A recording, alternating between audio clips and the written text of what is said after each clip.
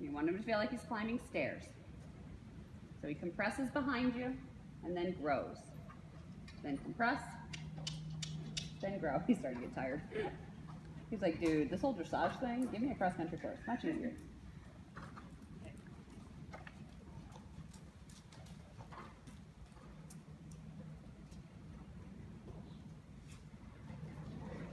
Yep, getting tired. So first, make sure you can counterflex.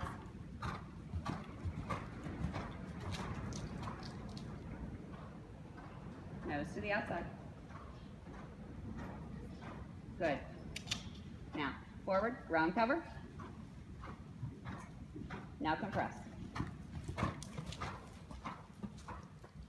Bring the right shoulder in front of the left hind. Good. And again on the next long side. Can you turn his nose a little right? Can you use all of your right aids? Your right thigh, your right calf, your right shoulder, your right hip to push him.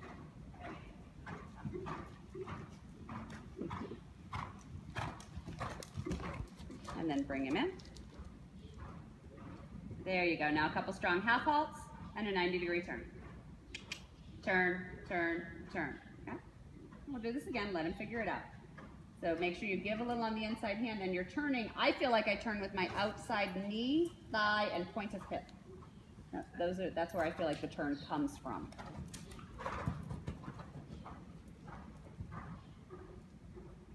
Now the turn. Half halt, turn, turn. And the lighter you can be on your inside hand in the turn, the more he will have to balance on his inside stifle. Don't let him have the luxury of using your left hand. He's got to use his left stifle. That's it. There, he shifted his balance. I promise we'll finish with a trot exercise. One more time, because I'm being greedy.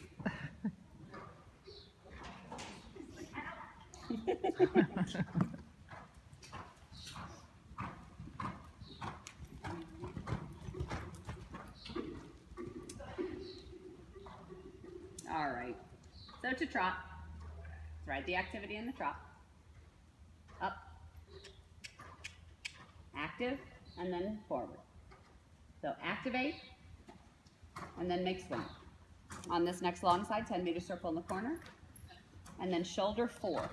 Or we could actually do shoulder in with no bend. I don't want the right shoulder to go right. I want you to really support the right shoulder.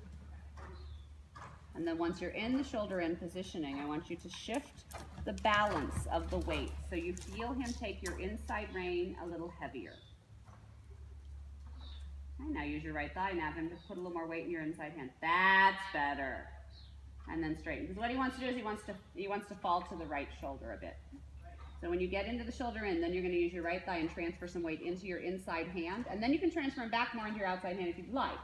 But first he's got to let you take him into the inside hand. You should be able to put him in either hand whenever you want without him changing the line of travel of his feet.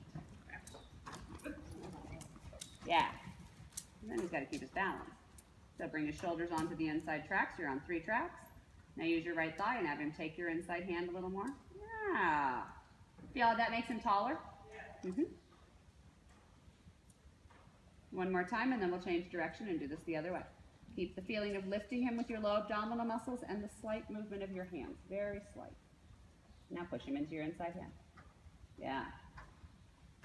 Good. And we'll change direction however you would like. You can do it either way.